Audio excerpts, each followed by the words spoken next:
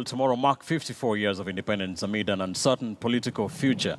But a group of unsung heroes of independence have a totally different cry. They lament the country has focused too much on political personalities such as Jomo Kenyatta, Oginga Odinga, and others.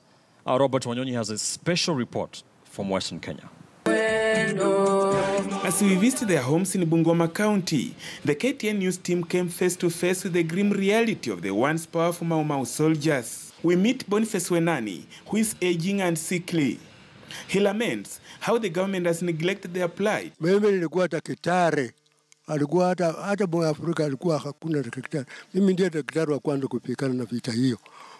Na alikuwa kama wagonjwa alikuwa wewe umekuwa wagonjwa ninaleta mpaka nyumbani. Kumbuka huyu mzee kweli amekonjeka sana, madawa kuna. Wanasema wanataka kula vyakula lakini sina pesa.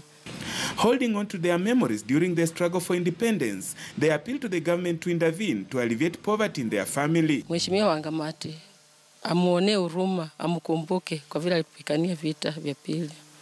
Hata rais wetu Uhuru akumbuke huyu mzee kweli. Not far from Wenani's home within Kabuchai constituency, we meet Mzee Charles Makosia, who fought in India and Burma, also living in a sorry state.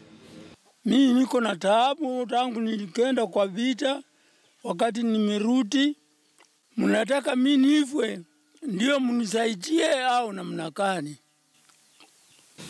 Makosia narrates that he solely depends on his sons who are boda riders for the family's daily survival. Hakuna mtoto yangu hata mmoja iko kwa kazi ya serikali, hata kazi yoyote hakuna. Uzee yangu inakwisha, serikali ikumbuke ile kitu inanifanyia mimi, inifanyie. His son Peter Makosia points out that the family was heavily disadvantaged, adding that when their father was in the battlefield, the Angos took advantage of his long absence and subdivided his ancestral land, throwing the family to their current state of life as quarters. Tunaomba tu atusaidie kwa maana vile msali toka huko alipata ndugu zake wamekaona shamba imeisha.